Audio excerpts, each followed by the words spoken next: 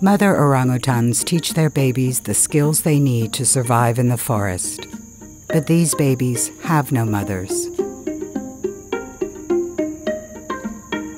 Instead, they're raised by human surrogates.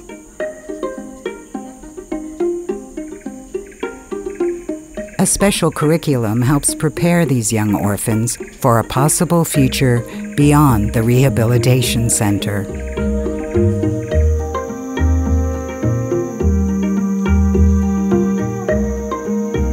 The little ones start at the nursery. Like human babies, they need care and attention.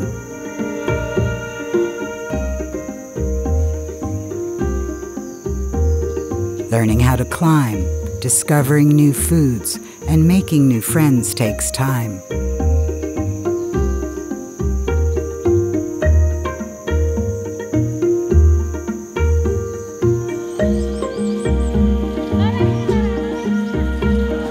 Then comes forest school for 3 to 7-year-olds.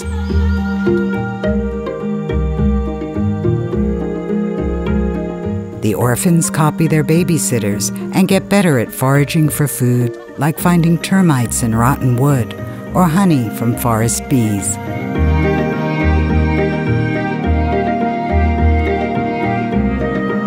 The caregivers teach the orphans how to build nests to sleep in,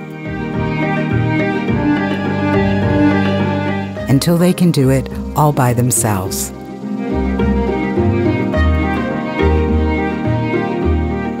As the largest tree-dwelling species in the world, orangutans dominate the canopy. Sometimes the orphans have to be reminded that they belong in the trees.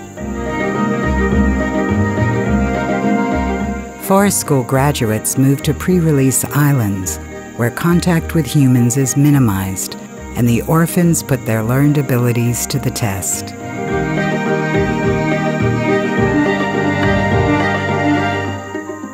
Once the monitoring team has identified an orangutan that has mastered the curriculum of the forest school, they get a second chance at a life in freedom.